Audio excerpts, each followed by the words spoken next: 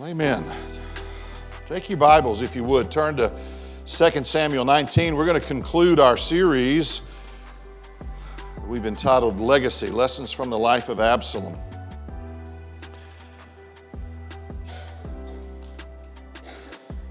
The songs that were selected for this morning couldn't have gone any better with the message that's going to be brought.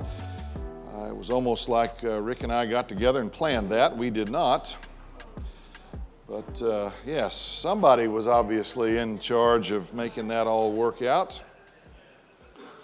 You know, when we talk about giving God the glory, of course, you know, God is glorious, right? We can't make Him any more glorious, but when we are encouraged to give Him the glory in our lives, it means that we're to live in such a way that others see God in us. We're to praise God with our lives, whether we're going through big stuff, bad stuff, whatever stuff it may be that we are going through. We're to be a people who praise the Lord through it all. I mean, when you think about what God has done for us through His Son, Jesus Christ, it's really overwhelming. And it's overwhelmingly glorious and good that God would love us, sinners, all right, enough to send His Son into the world to die for us on the cross so that our sin could be taken away. We can be clothed in His righteousness. You know, when God looks at you, Christians now, He looks at you through the blood of His Son, Jesus Christ. He looks at you as one who is righteous. Matter of fact, He has declared you righteous. The judge of all the universe has said, that's one of my righteous ones. And because He has done that for you, you now have access to Him continually. You can go to Him in prayer. You can voice your complaints or your praise. You can let your needs be known. It's a wonderful thing to think that as Christians, we now have access to Almighty God, the throne of grace. And not only that, but not only has He clothed you, you know, all that kind of outward talk, clothed us in the righteousness of Christ, but He's given us a new heart. He's done something inwardly as well. So not only are we now, because of the righteousness of Christ, able to enter into the presence of God, but because of the new heart that Christ has given us, God can now enter into us. He lives within us. That's a wonderful thing. It ought to cause us to be so encouraged and so comforted that God, through the person of the Holy Spirit, has chosen to live within us, to indwell us, to guide us into all truth, to convict us when we sin or when we're even thinking about sin. Such a wonderful thing that God has done for us, to take away our sin, to make us His own. Christ paid the price for all of that on the cross, right? He drank the cup of God's wrath to the very dregs. And so you know what? We don't have to. That ought to make us very, very happy people. I think sometimes as Christians, we get so caught up in all the stuff that's going on in our lives and in the world that we forget just how happy we should be, just how blessed we are, and just how that should cause us to live for the glory of our God. Throughout this series, though we haven't emphasized it, and really it's true of all the biblical writings of David. David is one of those Old Testament types of Christ, right? In him we see a shadow of the Lord Jesus and what He would ultimately do for us in reality. So David simply represents this type of Christ. He's God's anointed king, right? He is the rightful one to sit upon the throne of the nation of Israel. So even His rule over Israel, though it was far from perfect, it typifies the reign of Christ over the kingdom of God, which of course is perfectly perfect. So as we conclude this series of lessons this morning, we're going to really see some gospel lessons this morning. You know, if you read the way you should read, you'll find the gospel of Jesus Christ in the pages of the Old Testament. It all points to Him. And of course, this text that we're going to look at today, as every text we look at in the Old Testament, points to Jesus. And so the lessons that we need to learn this morning, really the lessons that everyone needs to learn and to accept. It's not just learning these things. It's accepting them. It's embracing them. It's trusting in them. It's committing our lives to the truth of what we are learning. All right? That's what living for Jesus is all about. That's what being a Christian is all about.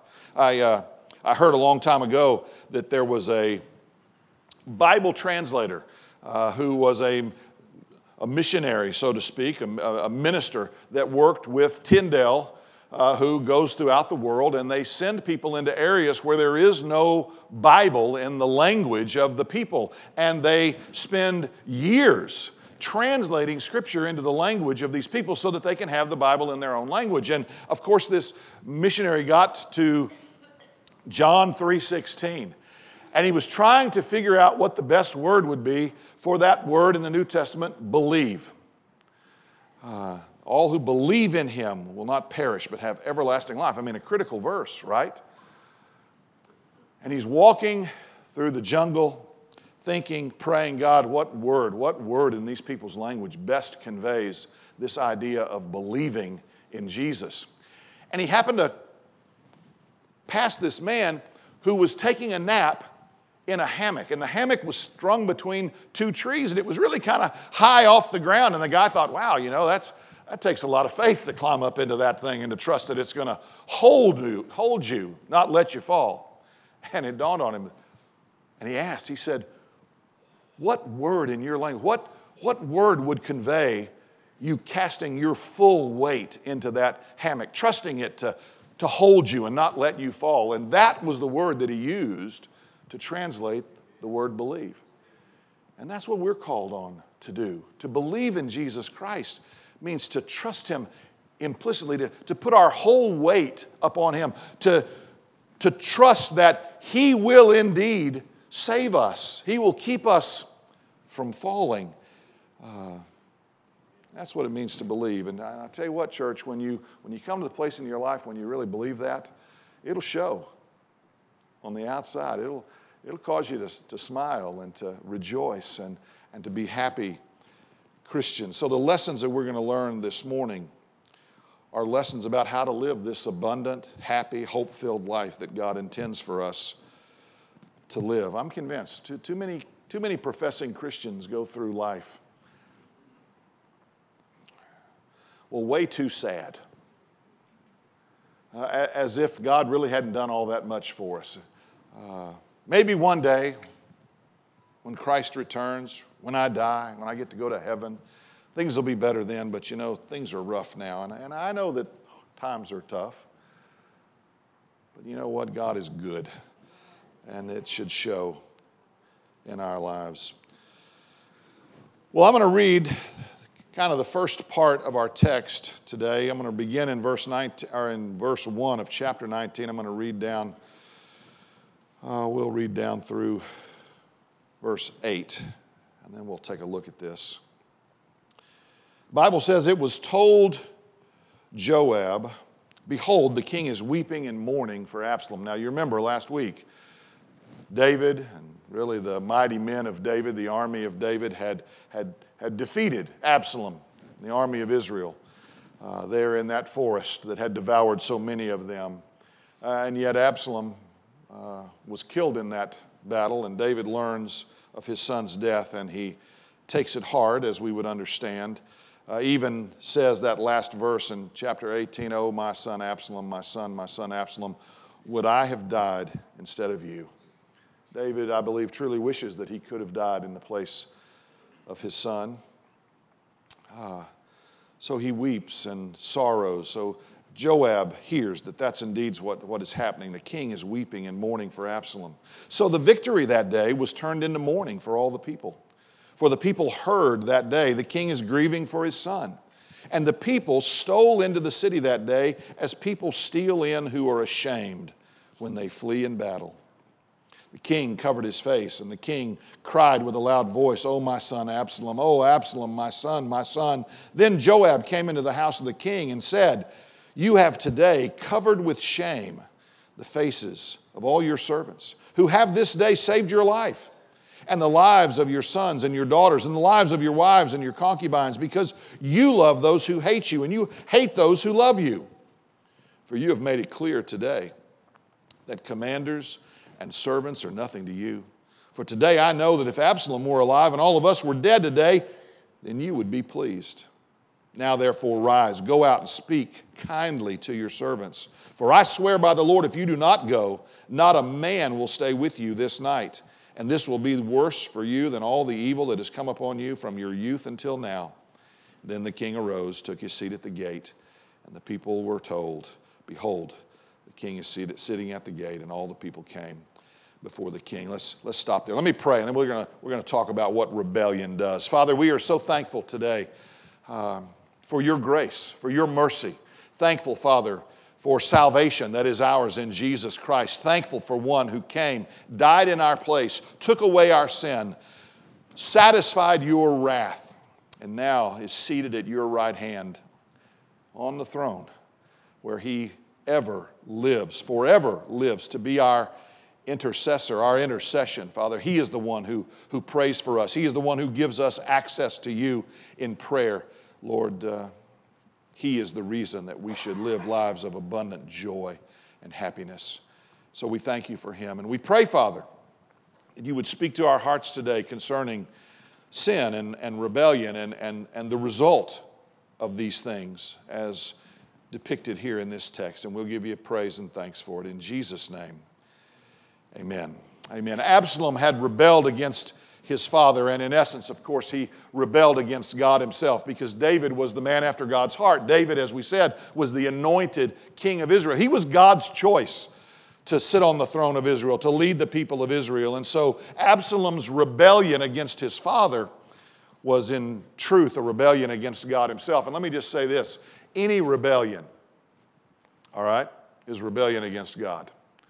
When we disobey, when we willingly violate the commands of God, the word of God, we stand in rebellion against God. It is a truth. And of course, all of us have at one time in our lives done that. And so rebellion ultimately leads to the kind of sorrow that we are seeing here in our text. Proverbs 10:1 says this, a wise son makes a glad father, but a foolish son is a sorrow to his mother. And of course, we are certain Absalom was not a wise son. And so his foolish rebellion grieved the heart of his father.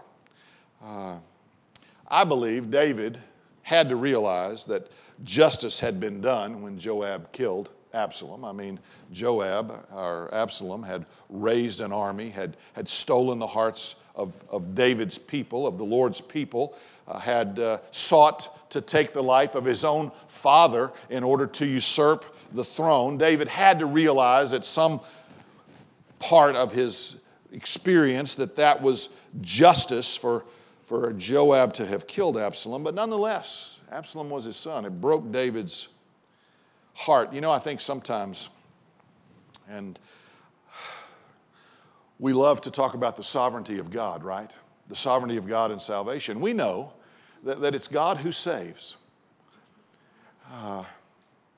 But the Bible tells us, Peter tells us, that God is patient, that he is not wishing that any should perish, but that all should come to repentance. We should never forget that God so loved the world that he gave his only begotten Son so that whosoever believes in him should not perish but have everlasting life. God is a loving Heavenly Father. We should never think that he is anything other than that. But nonetheless, this rebellion, this rebellious son had brought sorrow, deep sorrow, not only to David, as is being evidenced here, but to the entire nation of Israel. The nation of Israel was mourning. David was mourning. Now, there were those who should have been rejoicing, as we are told here. Those who had followed David into battle and who had defeated Absalom and his army, they wanted to rejoice. They had won the victory.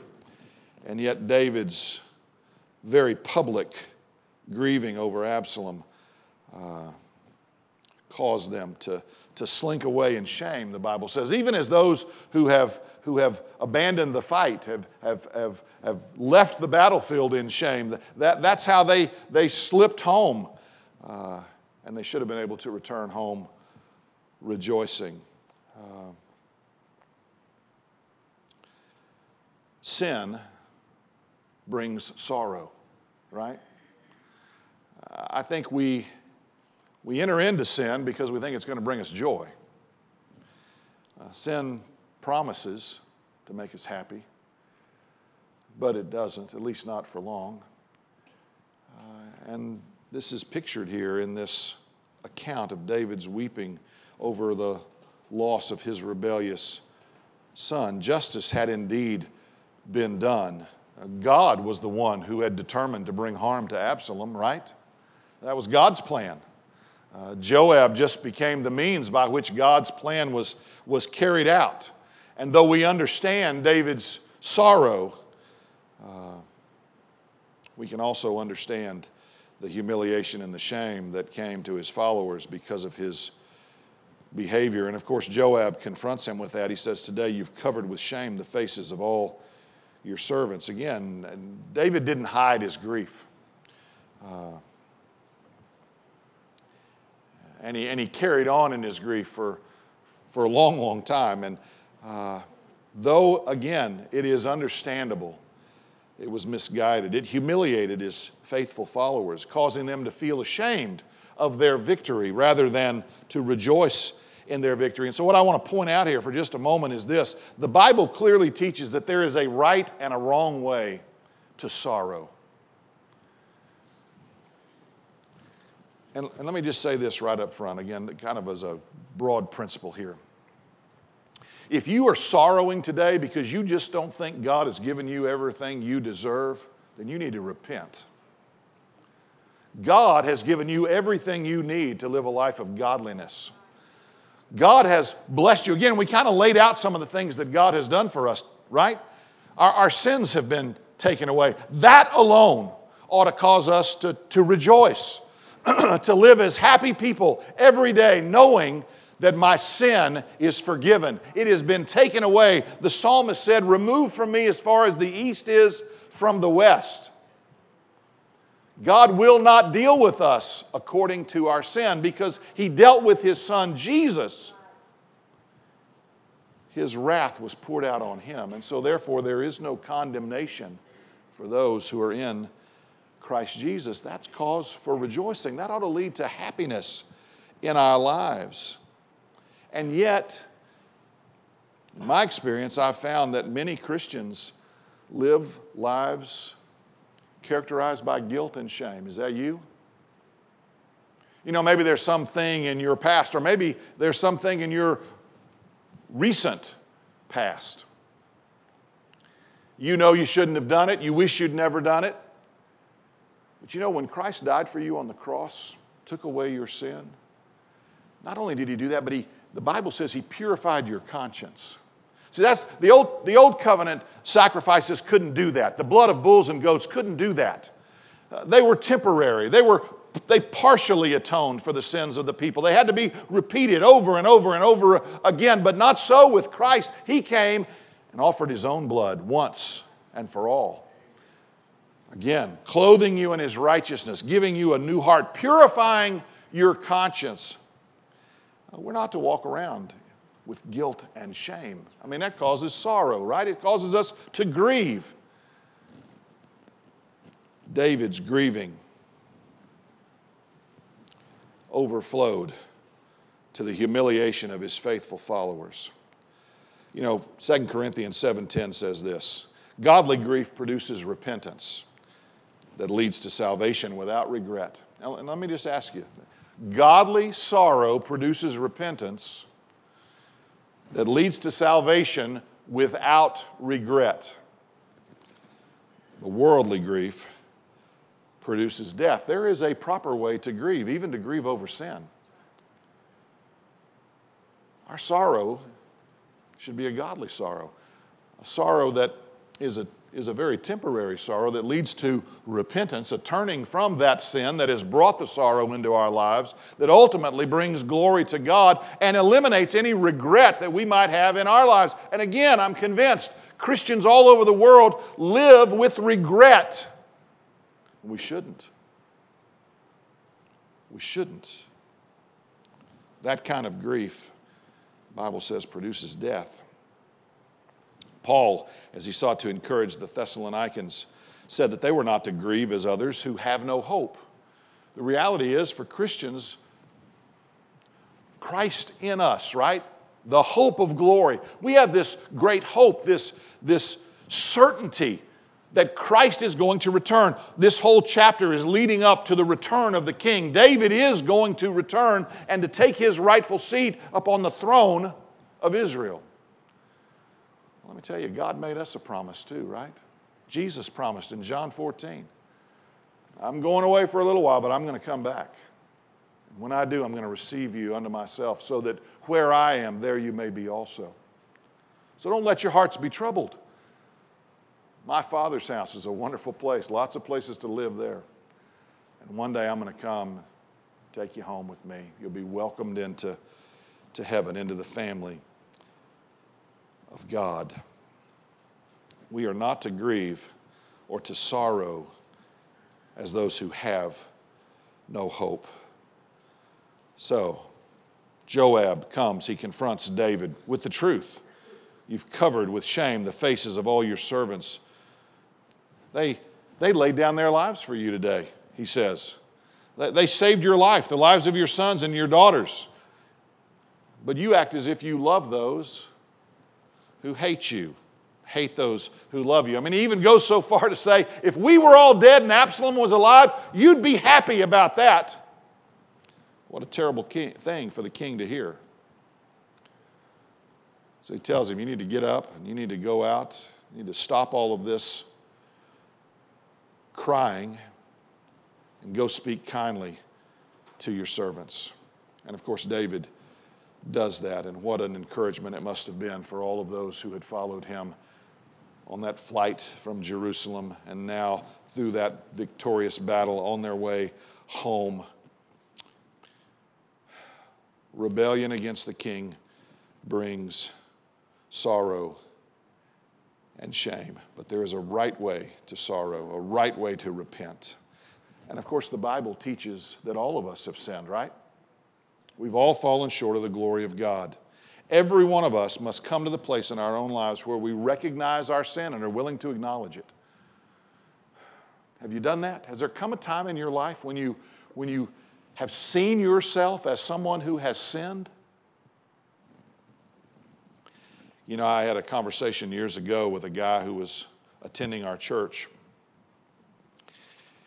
And he began talking to me about his life, and he told me that he'd made a profession of faith in Christ when he was in high school. He'd been baptized, he joined the church, and then he began to talk about what his life had been like since then. Let me tell you, there was no joy in this guy's heart.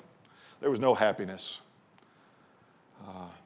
He talked about the way that he had lived, the things that he had done, the things that he enjoyed doing, and he wouldn't even look at me. He had a ball cap on, and his head was down, and I couldn't even see his face as we sat there and talked. And finally, when he got through, I just said, well, you know, I said, the life you're describing sounds much like my life before I came to know Christ. And at that point, he looked up at me with a tear rolling down his cheek. And he said, I've known it all along. He said, I've known I'm not saved. I'm not saved. I've never really trusted Jesus. I've never repented of my sin. I've never turned from it and received Christ. And he prayed that day to do just that. And it made all the difference. When God saves us, it changes everything. We are not supposed to be the same person that we were before we knew Christ. The Bible says that we are new creatures in Christ. The old has passed away. Behold, the new has come. And the new man that we are in Christ is a forgiven, saved, happy, God-glorifying man. Well, next we see people beginning to recognize that they had made a mistake. David is sitting in the gate. All the people came before the king. We'll pick up there in verse 8. Now, Israel had fled every man to his own house, and all the people were arguing. So these were the Israelites who had rebelled against David with Absalom, all right? They had all fled back to their homes. They were arguing, it says, throughout all the tribes of Israel. And they were arguing about whether or not to allow David to come back and take his seat upon the throne. And they said, the king delivered us from the hand of our enemies and saved us from the hand of the Philistines. And now he has fled out of the land from Absalom. But Absalom, whom we anointed over us, is dead in battle. Now, therefore, why do you say nothing about bringing back the king?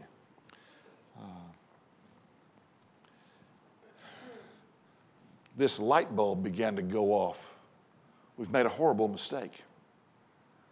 We've rebelled against the man that saved us from our enemies.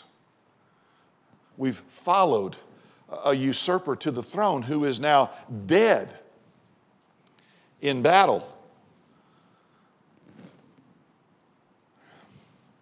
They were coming to their senses. You remember the story of the prodigal son, right? Came to his father, said, I want my inheritance now. And the dad gave it to him, and he went to a far country, and he squandered it on riotous living, the scripture says. And he wound up broke, friendless. He had to get a job tending to another man's pigs. And there in the pigsty, the Bible says, he came to himself. And he said, you know what, I'm going to get up and go home. Even the servants in my father's house have it better than this. They have plenty to eat. I'm so hungry, I'm about to eat this pig food. And that's exactly what he did. He got up and he went home. He came to his senses. Israel began to come to its senses. The king has delivered us. This David that we rebelled against, he's the one that delivered us from the hands of our enemies. He's the one that saved us. You see how David typifies Christ in this story? David was clearly the king that the people needed. Again, he was God's choice for king. He was God's anointed king. He had sacrificed his life. He had proven by this sacrificial service to Israel that he was the man that rightfully belonged on the throne. And isn't that what Jesus has done for us? Jesus came and lived a sinless life, right? He loved us. He served us. He taught us. He healed us. He cast out demons. He lived this wonderful life and then ultimately died for us on the cross. Rose again to the glory of God the Father. David was the sensible choice for the people of Israel. And let me tell you, Jesus is the sensible choice for you. You know, we get in our heads sometimes that we can handle things on our own. There are people all over the world that believe they can save themselves. That their idea or their way to heaven is as good as any way the Bible declares. Let me tell you, that's just not the case. Jesus is the one who loved us, who died for us, who rose again to save us. Jesus is the sensible choice. If you're looking for a Savior, He's the only choice. Ultimately, you know, there's going to be a universal recognition of Jesus as Savior and King, right? That's what the Bible teaches. Philippians 2, 10 and 11 speaks of that day when every knee will bow and every tongue will confess that Jesus Christ is Lord to the glory of God the Father. And it's every knee in heaven, every knee on earth, every knee under the earth. Everywhere. There will be a universal acknowledgement, a universal recognition of Jesus as King. The sad reality will be that day that there will be those who praise His return, who bow before Him, having longed and loved His return, who are saved. And then there will be those who grudgingly will acknowledge Him as Savior, as King. But they will be lost.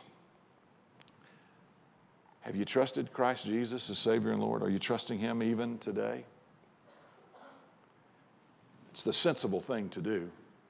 I mean, have you ever thought about it? You ever shared the gospel with somebody and they just look at you like they don't get it? I mean, you've told them if you'll repent of your sin and trust Jesus Christ, He'll forgive you of your sin. He'll make you a child of God. He'll clothe you in His righteousness. He'll prepare a place for you in heaven at the table of God, in the household of God. You'll live forever on a new earth in a resurrected body. I mean, it couldn't be any better than that.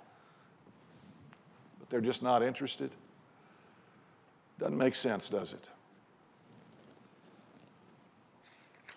Repent of your sin. Receive Christ Jesus as Savior. That's the sensible thing to do. And then, of course, with that recognition of Jesus as Savior and King, recognition of David as the rightful king, then there is now a submission on the part of the people. They had rebelled against David. And now they were once again contemplating submitting their lives to him, the rightful king. Why do you say nothing about bringing back the king? David was going to return to the throne, but here's what's interesting about this. David didn't immediately make the trip back into Jerusalem, did he? He stopped at the Jordan River. David wasn't going to return to the throne forcibly. He was going to return by the consent of the people. The very people who had rebelled against him, he wanted to know that they were now with him. And so he begins this conversation.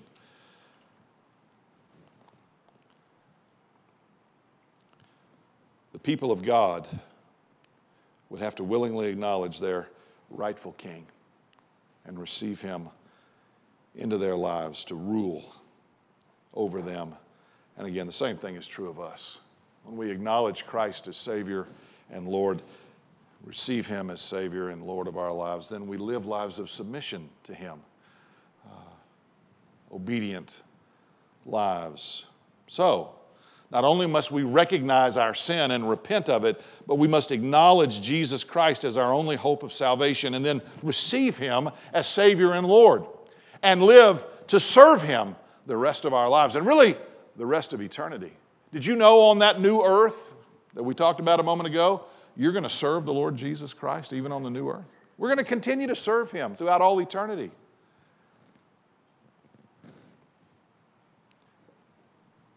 It is the most significant service that any human being can render. You ever think about your life? Think of it as being little, meaningless, insignificant. Let me tell you, if you're a child of the King, if you are serving the Lord Jesus Christ in whatever capacity that is, there is nothing more significant than that.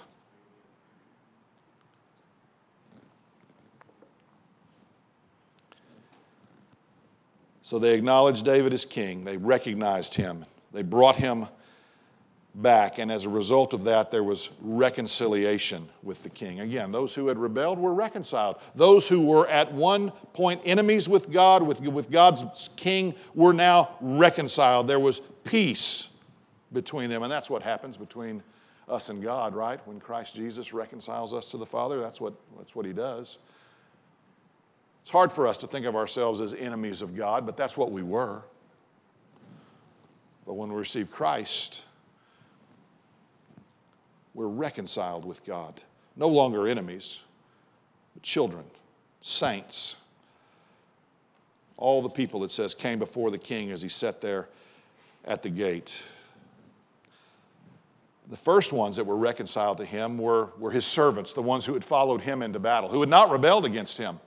But again, his misguided mourning over his son Absalom had caused them to be clothed with shame and humiliation. But now he did what he should have done. He came, he spoke kindly, and they were reconciled to him. They had faithfully followed him, though they had been humiliated, and now they were once again reconciled to this king that they loved. But not only them. And you know, when we talk about rebellion, we would love to think that our relationships with our fellow Christians are just perfect, right? That we never have a wrong thought or we never say a wrong word, we never offend one another, we never hurt one another's feelings, but we know that's not true, right? But one day, there'll be no more of that. And really, there shouldn't be any of it now. We get so upset about such small, insignificant things.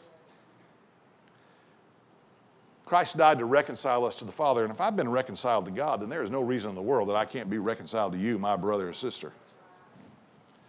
So the servants of David were reconciled to him, but not only them, but all that had rebelled against him, the sinners, were reconciled as well. All Israel has come to the king, the Bible says. So those who had proven themselves enemies of the king would be reconciled to him as well. They would acknowledge him as their true king, and they would submit their lives to him in service to the nation, and that's what God has called us to do.